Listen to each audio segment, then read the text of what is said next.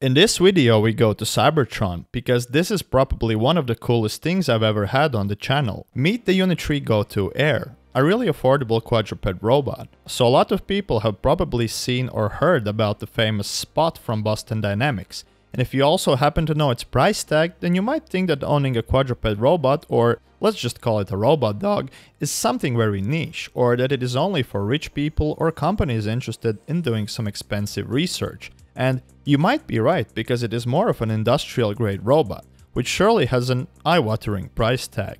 But things seem to have changed from what I saw at IFA Berlin back in September.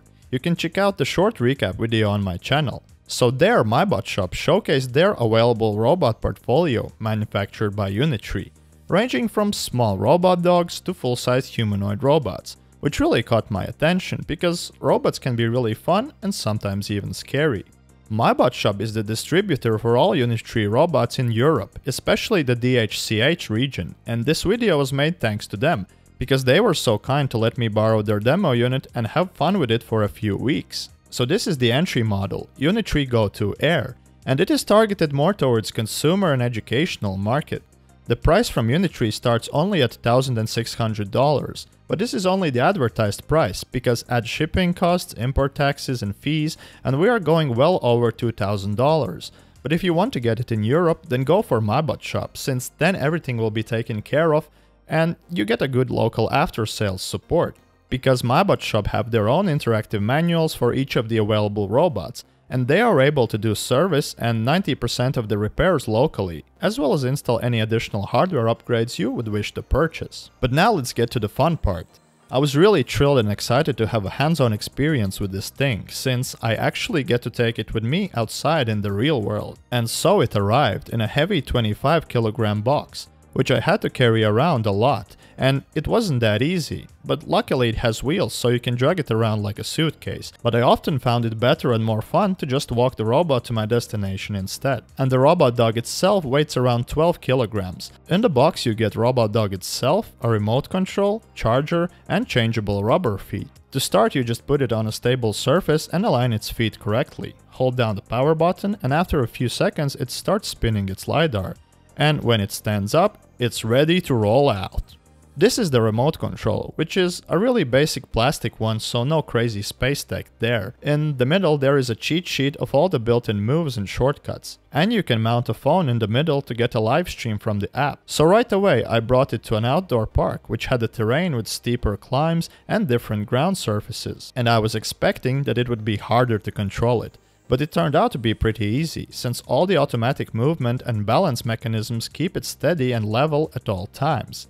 And if it can't find a stable position, it will take a few extra steps to ensure that. Still, because this is not my own robot, I was being extra careful not to flip it over or break it, but MYBOTSHOP insisted that I should try to kick it, to demonstrate how stable it is. So I did my part to provoke the future robot rebellion. But on top of being stable, it also has obstacle avoidance enabled by default on every start. So it should be pretty safe. The obstacle avoidance is controlled by a spinning 4D LiDAR on the front, which basically makes it see all the nearby objects, even in the dark. Other than that, there aren't really any environmental sensors on the side or anything like that. The spinning LiDAR is guarded by a metal cage, as in case of falls or crashes, this will often be the first point of impact, especially for emergency soft landing. So only after a few minutes I was able to maneuver it around with confidence. And once I managed the walking part, I went a step further with the fast-paced running mode, which makes it even more exciting, since it really puts those electric motors to work. The top speed of the Go2 Air is 2.5 meters per second, which would translate to around 9 kilometers per hour, and it performs really well. But I had to turn off the obstacle avoidance in order to unleash its full potential, and it would seem like quite a similar situation as it is with drones,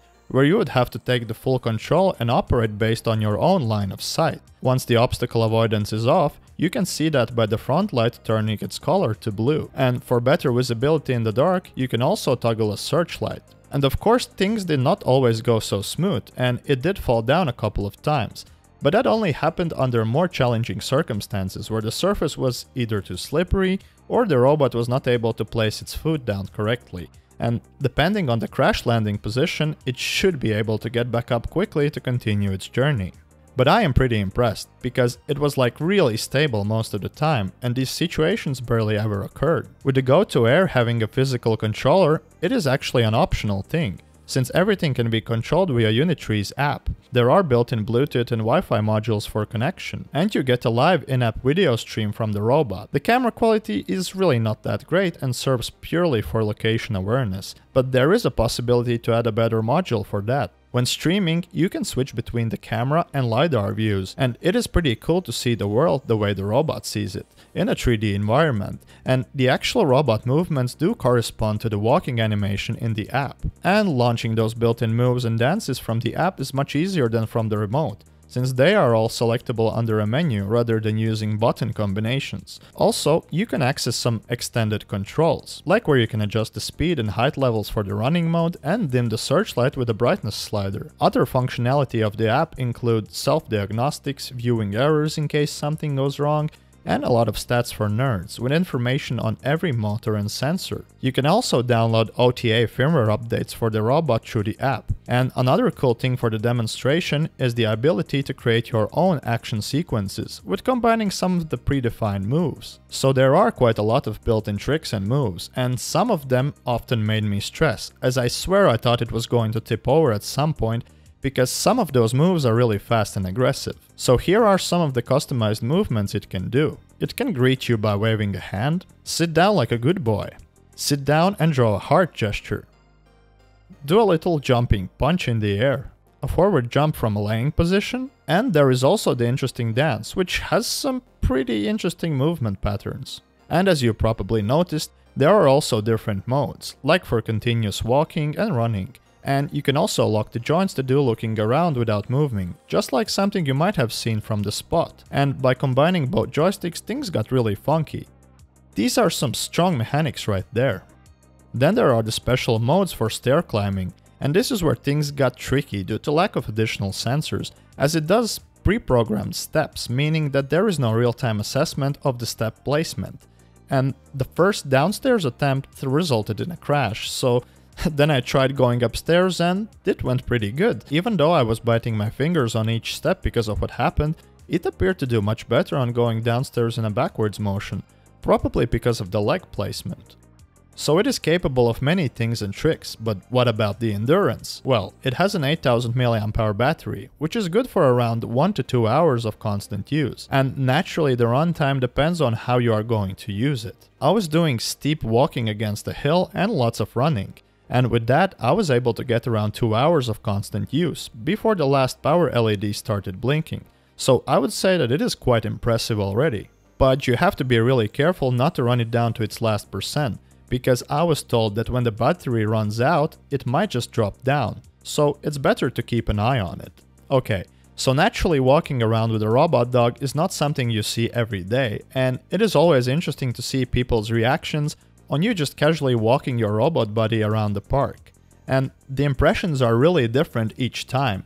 Some people get really excited and they immediately pull out their phones to start filming, while others seem to just give it a weird look or no reaction at all. But bring this thing to a city center and attention is guaranteed, as we did just that for Halloween, because there just isn't a better time to get some impressions. Usually after doing some moves and dances, people started gathering, and in around 10 to 15 minutes there was a crowd anywhere we would go. I also often got asked, how much does it cost? So naturally people associate this robot with possibly much higher price tag than it really is. And with this, we definitely made Halloween more fun for some small kids in the city who went trick-or-treating.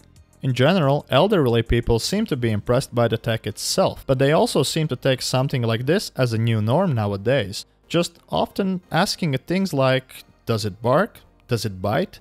And this just seems to normalize its presence as a dog. But do animals treat it as their own? Well, it depends.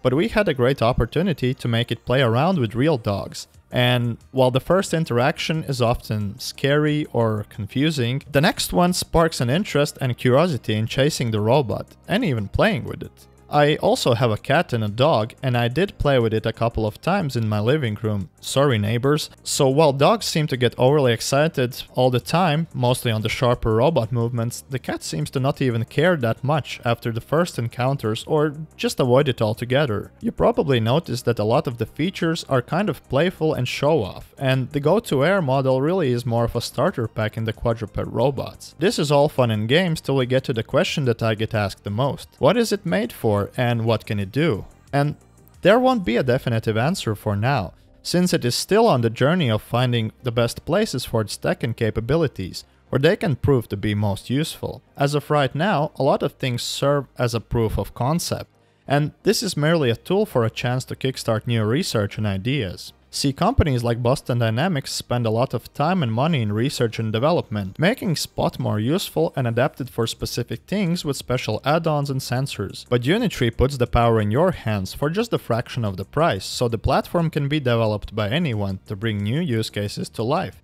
with the help of robot operating system and available open source libraries from Unitree. And there is a great potential for this because of its appealing price. With something so affordable, it is available for broader audiences to start developing something without having to break the bank. But see, Unitree Go2 Air is the cheapest Go2 version available. There is, however, a possibility to go up with the Pro and Edu versions, which do bring a lot of differences in terms of hardware and functionality, as well as new tricks. With Pro and Edu versions, you can get things like higher computing power, faster top speed, long endurance battery, 4G network module, as well as intelligent side follow system and voice commands. And the most expensive Edu model can even opt for add-ons like robotic arm. But the further you go, the more thousands will get added to the price tag. So there certainly are options to make this relatively compact sized robot dog a top performer. So I just want to say that it is crazy to see the robotic industry accelerating so fast, as just a while ago we saw these sci-fi like videos with robots that we couldn't even buy, or the price tag was just too high to afford. But now we have the best industrial grade features packed in a suitcase sized robot for consumer market that we can buy for nearly a price of a foldable phone. Well, Unitree has done it. And I'm really excited and also scared to see what kind of robots we will be able to own in the next decade, and how could it improve our lives with the help of AI machine learning perhaps? Who knows? And maybe we might have the opportunity to meet other Unitree robots in the near future. So I hope you enjoyed this video, and don't forget to subscribe to see more interesting tech, and see you in the next one.